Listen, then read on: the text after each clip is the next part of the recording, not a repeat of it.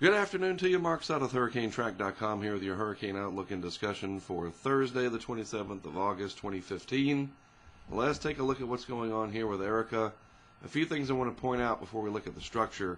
This is the island of Dominica, and it was hammered today by very heavy rainfall that has unfortunately resulted in the loss of life and some very terrifying torrents of rain raging down the streets there as this convective bomb went off earlier, dumping just mesmerizing amounts of rainfall, 6, 8, 10 inches in some locations I've been reading on social media reports.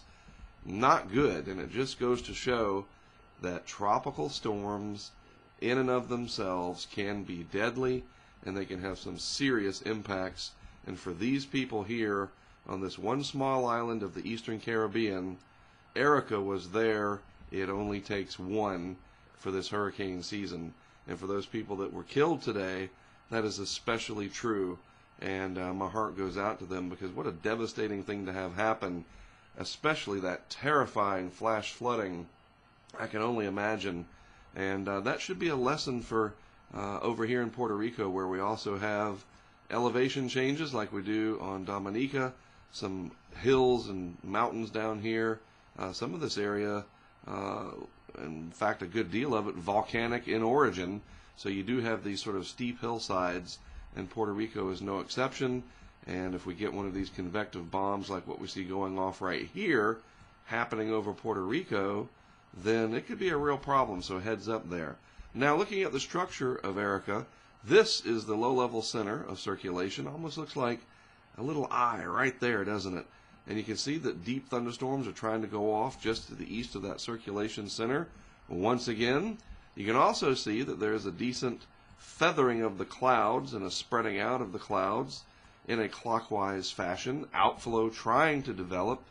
But across the top of Erika, we still have some fairly strong upper-level winds, and that's helping to sort of decouple the system and not allow it to stack vertically. We're not seeing any of these well-developed bands wrap in that sort of curled up shrimp look. And you'll know it if you see it. And it's just not there yet. It's trying. We definitely don't have an open wave of low pressure. Some of the thought processes the last couple of days suggested that Erika could just degenerate into an open wave of low pressure, sort of an inverted trough, if you will, as it moves on off to the west and west-northwest. Well, that hasn't happened yet.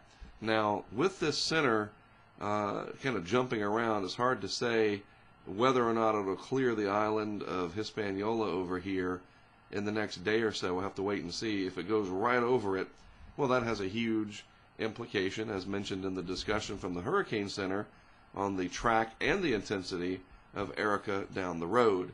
Looking at the San Juan radar so far, and please pardon my summertime cold, very inconvenient time to have one. I think if I can get 8 hours of sleep tonight, it'll pretty much be gone. Tomorrow I should just put Erika aside, go to sleep, and just let everything be. Get up tomorrow, feel 100% better. At least I do have a voice.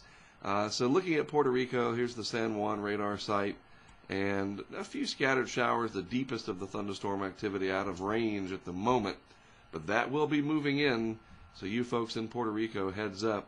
I think the lessons learned today from Dominica can be applied here. Make sure you pay attention, especially since a lot of this could be happening over the nighttime hours.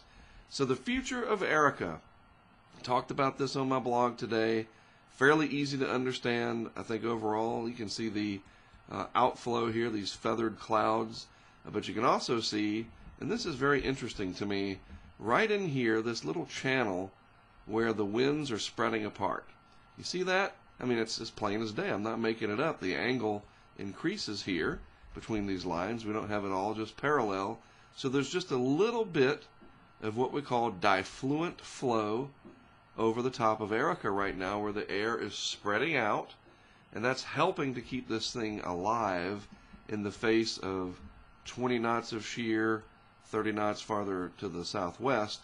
But that's that little core right there coming across, that could be pretty strong as Erika moves through, but it's survived so far, so we'll see what happens. You know, we've been talking about this often, that if it can get up into this region here, the environment looks a lot more favorable, and we could have ourselves a hurricane approaching Florida. Now, this is the very latest in what we call the spaghetti plots, and this has just got to be maddening for people.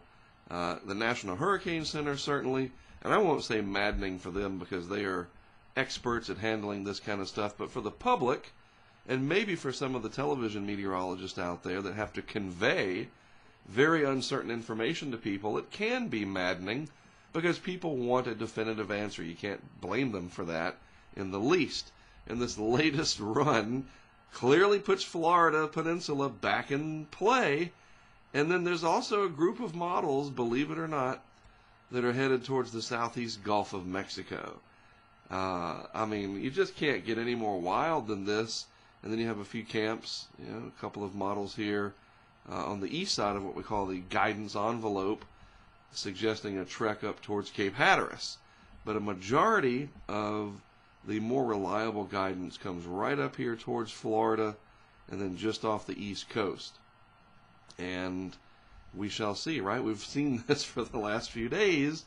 There's no real easy way to define what's going to happen. I mean, we know that a nice little ridge of high pressure is going to build out here. Erika would go around the side of it, so to speak. But so much of this depends on how strong Erika is. A weaker, shallower system in the atmosphere is more likely to take a westerly path like this, maybe into the Gulf of Mexico. And I mean, even this isn't out of the question. A stronger, vertically stacked, higher into the atmosphere reaching Erika would take a more northerly path, maybe up towards the Carolinas, or so it would seem. So track does have an influence. I'm sorry, let me reverse. I wish I could erase that. Intensity has a big bearing on track. I could have just said track sometimes is very reliant on intensity, and I would have had it right. So yes, the intensity of Erika can affect the track. So we're going to have to watch that very closely. Now, as if this wasn't, I don't know what the word is. It's not disheartening. It's just because there's no solution here that just is obvious, it makes it frustrating. Now look at this. The intensity guidance, very interesting here, kind of flat now for most of the guidance over the next 72 hours, really not becoming a hurricane until about 90 hours or so on most of the reliable guidance. But then you have some of these models that just go hog wild, even one of them making it a Category 5. And which model is that? That's the GFDL-based models, I do believe. Some of the interpolated models coming off of the GFDL. And some of those, I was trying to see if I could pick them out. I think they're sitting up here somewhere. So that's the more easterly model tracks that keep this over the very warm Gulf Stream and the Western Atlantic heat content. And so those ramp it up into a very strong hurricane. Some of the other models really ramp it up late in the period. It just depends on where Erika is located when that happens. And then you've got this sort of weird nonsense where it just drops off. So maybe this had some land interaction in here. So a little bit of divergence in the models, but overall, I think you can see that the trend is up over time. Now this map is just nuts. Let me try to zoom in on it here. This is what we call the GFS ensemble spread. And basically this is the operational model of the GFS, which is shown in here as the AVNO, and it's buried in here as the red line. And then you have 20 other members of the ensemble group with different variables put in to give a different output. So it's kind of like playing what if 20 different times with the GFS global model. And right here is the Florida Peninsula.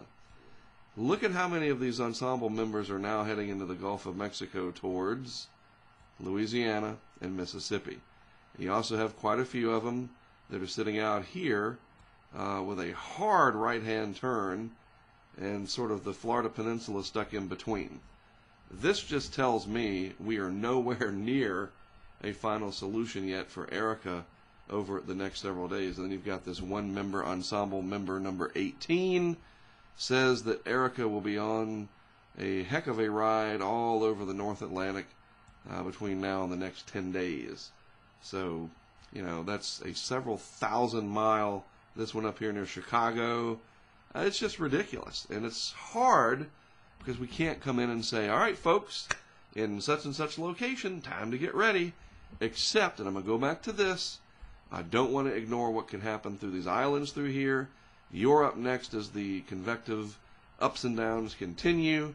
And we do know that that's pretty much a certainty that Erika will impact parts of the Caribbean still. So at least you have some sort of closure as to what to expect. But for the United States mainland and the Bahamas, not so much. Looking at Hawaii, Ignacio now in the Central Pacific area of responsibility for hurricane tracking, I think out of Honolulu. Maybe Hilo, but I think it's Honolulu. Looking like it'll go to the north. Now, I say that, let me back up. This is from the National Hurricane Center in Miami, but that was the early morning update out there.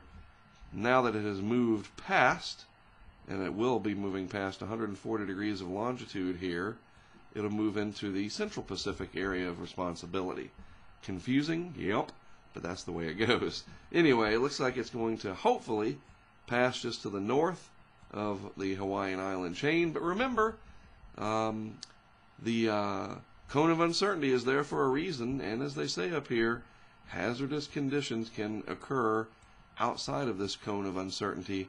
So you folks in Hawaii have been sort of shot at this year by several different cyclones coming your way, tropical cyclones, none of which have hit yet. Hopefully that'll remain the case. We'll watch that, and I'll keep talking about it on the blog and on the video update here.